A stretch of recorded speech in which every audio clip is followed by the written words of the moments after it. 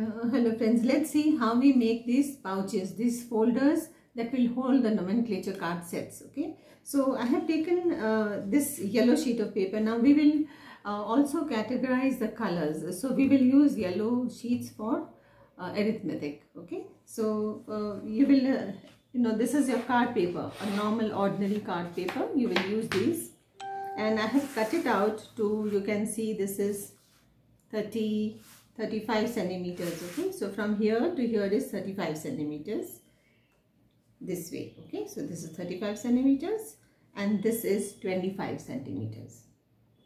Okay, so the width is 25 and this is 35. Now at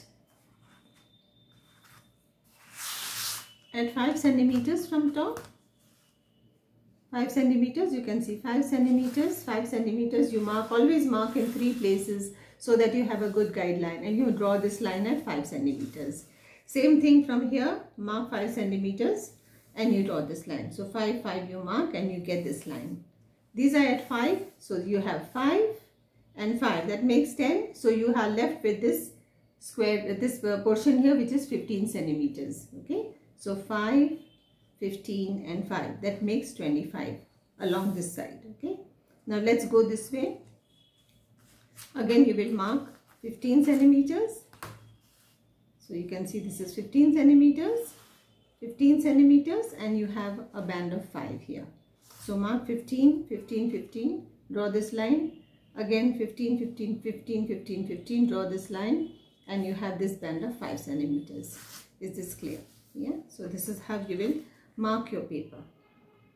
Okay, so what will you have? You will have these 2 squares of 15 centimeters. Okay, now let us see how we fold this.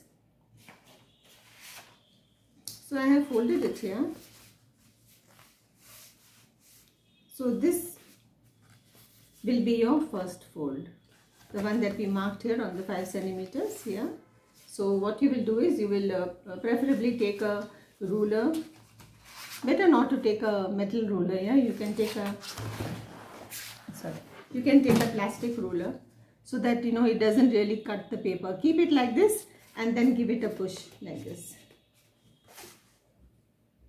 Give it a push, so you get this first fold. This is your first fold. Then this will be your second fold. Give it a push, give it a push, and then you make your second fold. Okay, don't crease it too much or the paper might tear. Use good quality paper always so that it lasts you a long time. So now you have this first and second fold. This is already folded. Now we will make this third fold. So you will have this 15 centimeters here. So this will be your third fold, and this will be your fourth fold. So place your ruler here. These two flaps are already folded. Okay, after that, along with that, you make this fold.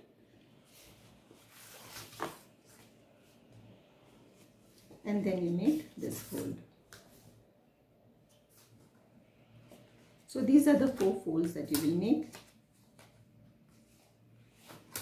And this is what your pouch will look like.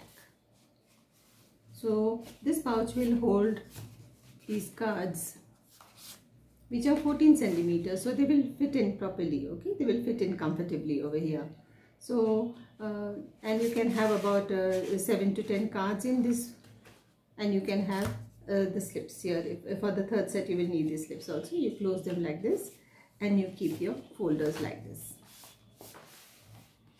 Now on top of this folder, in the center, you can write the name. Like in your geometry cards, on top here you will draw for the first set you will draw the basic shape. You will draw a small triangle here, and you will write the basic shapes. All that I will give you in your nomenclature cards, what is to be written on top of the folder and what is to be written inside the slips.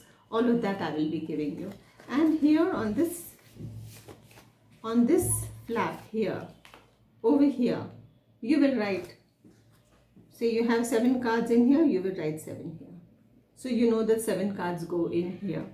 Okay, and on top here, on the right side, you can give this a reference number. You can call it a 1A. So you will write your Roman numeral 1 and you will write A.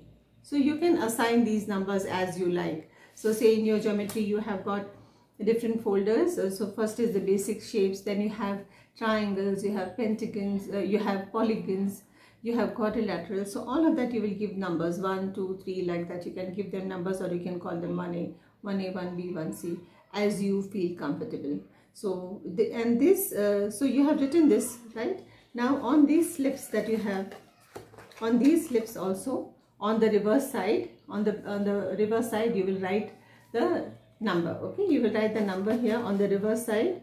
Again you will write 1A and you will put 1. So 1A, 1, and this same number will go on this card also.